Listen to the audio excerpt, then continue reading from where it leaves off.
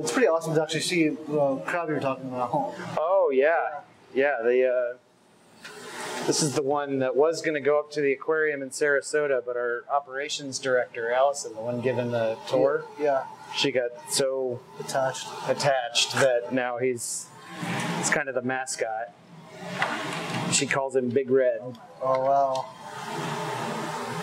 And that's a big male. And you can see that their claws are actually adapted to algae. They're not adapted to cutting and ripping and tearing flesh. They're really very gentle. Oh wow. Yeah. So that's why it's kind of almost like a horse hoof. Yeah, like a spin almost, right? Yeah. Yeah, and they've got very specific dentition. He's not happy about it. Yeah, he'll be all right. And then so I suppose the other crabs try to have two pincers. This only has one. Well, he should have two. He lost one of his claws, and somehow. And when they're younger, especially, they'll actually molt. Every time they molt, they'll grow a new limb back. Cool. So he's also missing one leg here. Yeah. So they should have 10. 1, 2, 3, 4, 5, 6, 7, 8, 9, 10. So he lost a claw and a leg on this side. He's been through the mill. Yeah. He's an ornery fella. Yeah. Well, and they're no. Oh, it's like science fiction. It looks like an alien. I just want to say that. Yeah. Close up with that. They're really interesting critters.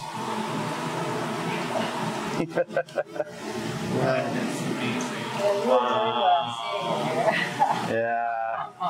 And this is a big male. They get these big claws, and they've got this very kind of phallic abdomen here. The females actually have this abdomen spread across the entire ventral surface. And basically what it is like a lobster or a shrimp, where they have a tail, their abdomen. This apron on crabs is that abdomen wrapped around underneath them. So same kind of segmentation as a lobster tail or a shrimp or anything like that. And then the pleopods, the little swimmerettes underneath a lobster's tail, are inside here as kind of filamentous bits and pieces. Go ahead and let him go back into the water. These ones are all females that he's mated with in the last couple of weeks, really. And they're all brooding eggs. Yeah, there's a couple of babies over there that you're lobsters. Yeah. Every one of these tanks, all the way to the very last one, is all new juveniles. These guys are the mamas for most of them. Yeah, they're smaller. The females tend to be smaller. See how the apron is all the way across the bottom? And their claws are small. They get to be more of a menace than the males most of the time. And it's really not their claws that you worry about so much. Like she'll get a hold of me here in a second. It's not so bad. But these dactyls, they'll dig into you and rip and tear.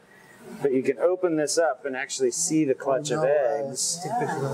So these are brand new eggs.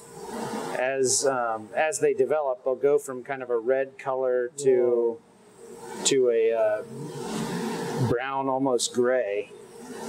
And as they change color, we'll know when to shut water off so that we get all the larvae. Wow! I gotta probably get her back in. Crabby art. There she is. And we can actually get them to eat algae really easily. I'll grab some of this. This is some of that. That's what's so exciting about these guys. This is Dictyota, the really nasty, chemically defended, disgusting stuff that fish herbivores actually avoid. And it's got this kind of characteristic thin Y-branching kind of morphology to it. And you can imagine how ugly the reef is going to look, right? It just is all over the place. Oh yeah, all of this comes from outplant sites where we remove it. Yeah.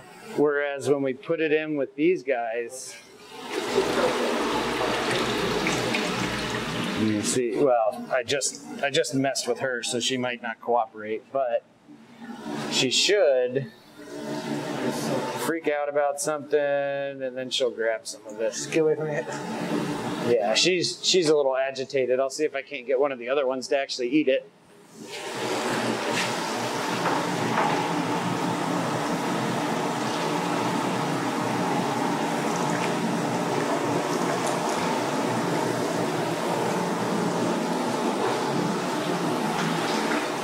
So there's Dictyota and I want to say Labophora, one of the other nasty ones.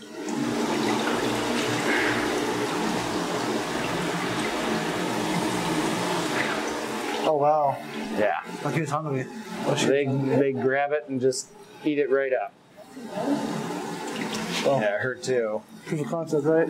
Oh yeah. Yeah, well, you can actually tell how long they've been in these tanks, the juveniles. This is the youngest one. Next youngest by like 2 days, next youngest by 2 days, yeah. Next youngest by 2 days. And you see we let the tanks get really foul because they tend to settle better. Yeah. But as you progress through the number of days that they've been there, and then these are the oldest ones, there's less and less and less algae because they're just decimating it. Yeah.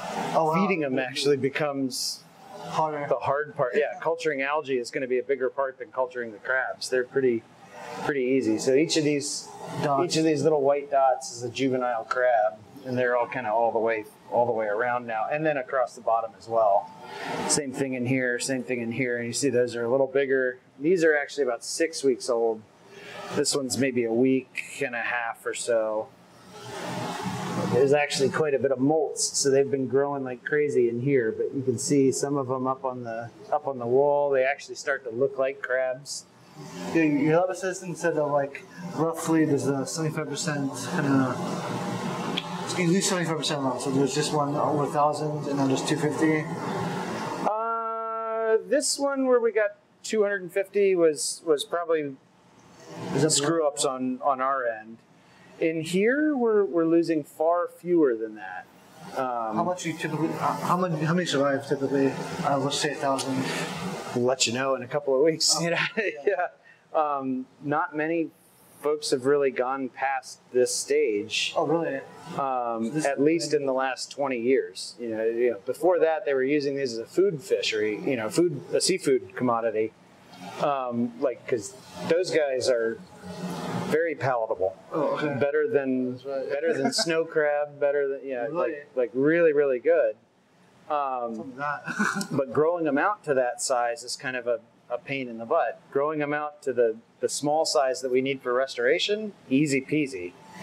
About 3 to 6 months. And these guys are at 6 weeks, and they're already about 30% of the way that they need to go to get ready for outplanting.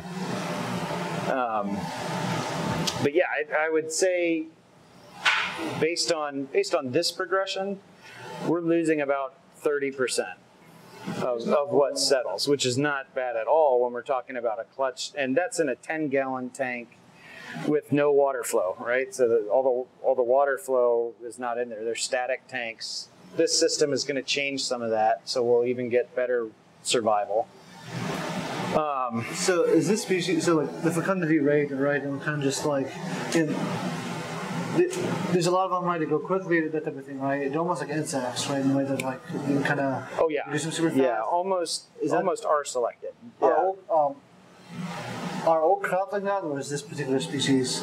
Most crabs are that way. Most crabs produce, there's not a lot of parental care after they hatch, or if any. Yeah. And most of them try to do kind of a predator swamping, where they produce so many larvae that just a few are going to make it through, and all they need is for 1 or 2 to make it through to persist, right? So most or all spider crabs are kind of that way, where they're producing a lot of eggs relatively frequently. They hatch at night to try and avoid a lot of predators of the larvae. These guys are unique, or not unique, but they're partly unique in that their whole larval stage is 3 to 5 days. So they go from hatch to this stage in about 3 to 4 to 5 days, wow. which is Nothing. amazing. Yeah. And then they settle. They actually go through the actual larval stages and then settle into a megalopa in less than a day, so about 18 hours. So they only have to survive a day and a half, 2/3 of a day or so as part of the plankton. And then they can settle and start hiding in rock and things like that. And a lot of the reason that you don't see a lot of the crabs, you can see them kind of standing up on that rock. They'll get into that complex structure and you'll never see them again until they get much bigger. So, so kind of discuss the range of this specific crab, right? Also, you kind of mentioned how they're very palatable, right? So, has there been a historic issue with overfishing of these crabs? No, not many people know about them. Oh, they're nocturnal, which works in their favor. So they come out at night.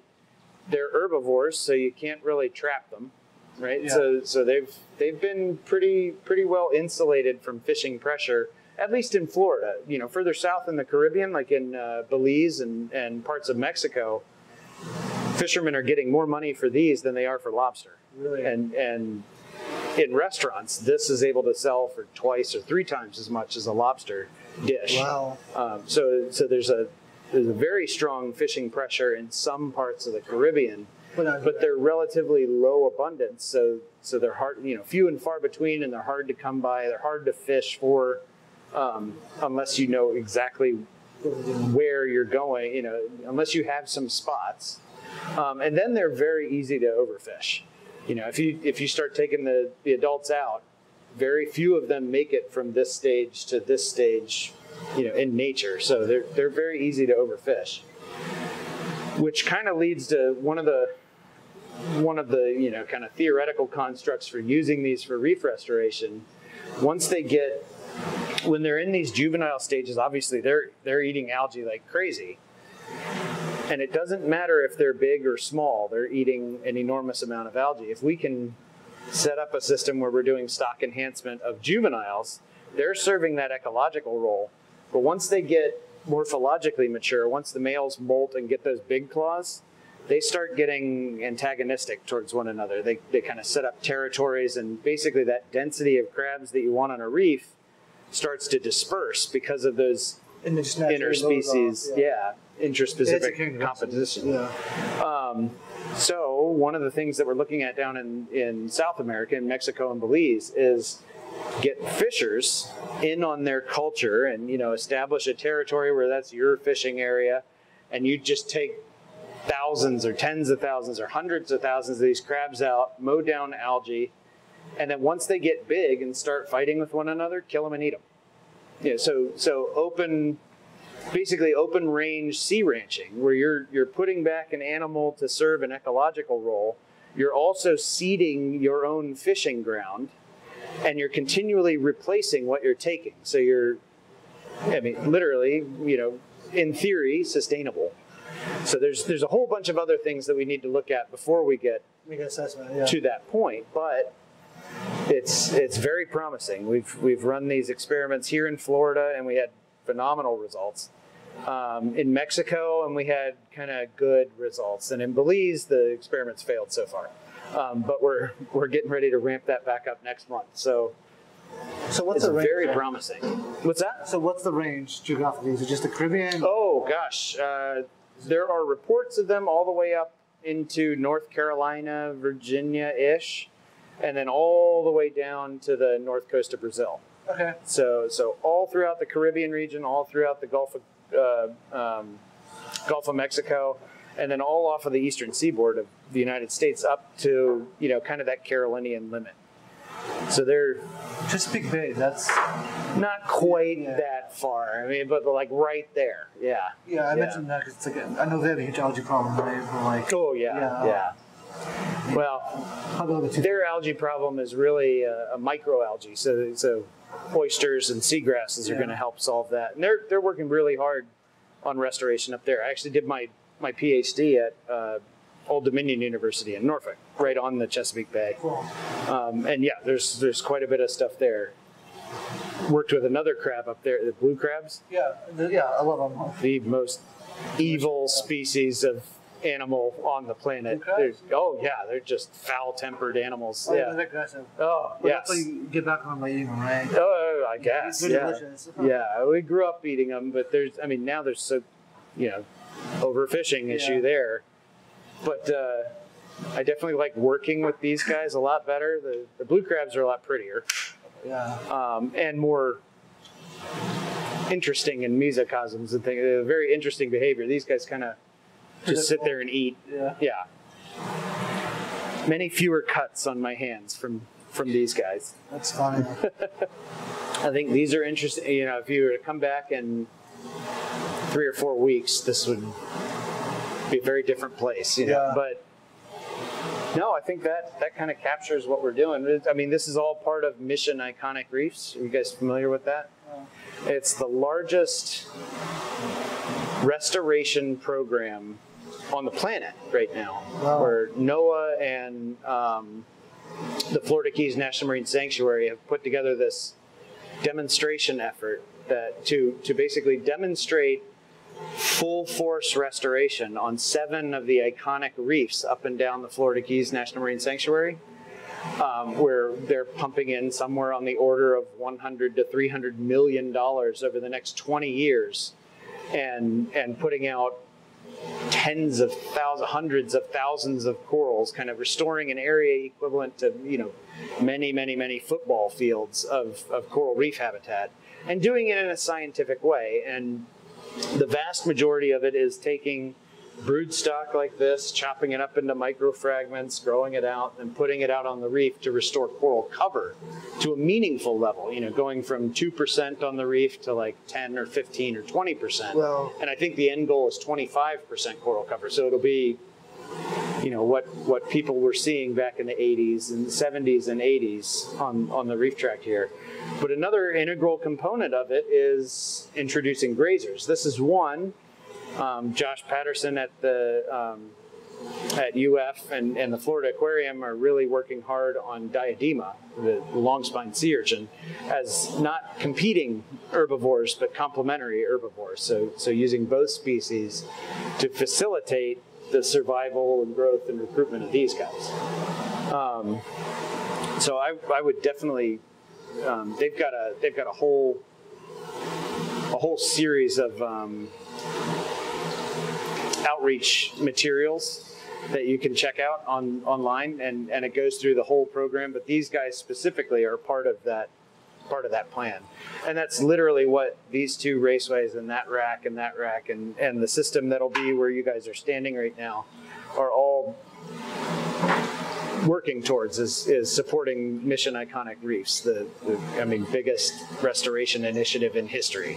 Well, it's like I definitely need to do some research on them and maybe reach out to a couple people over there. Yeah, absolutely. One thing I really appreciate is it's like, I think it's so easy to kind of get caught up in the whole doom and gloom kind of side of conservation, and it's like, throughout the course of the day, it's like, it's been a lot of hope, right? And it's like, it's a breath of fresh air to kind of just see like, hey, like, things are bad, but if we work hard enough and we kind of put in work, things get a hell of a lot better. So I really appreciate that. Exactly, and that's, so there's an argument out there that there is a lot of toxic positivity, which I don't buy into. They're saying that people are giving too much hope in a hopeless situation, and it leads to drops in funding because you don't meet these restoration metrics that really are things that give people, reason to continue contributing financially or legislatively to these efforts.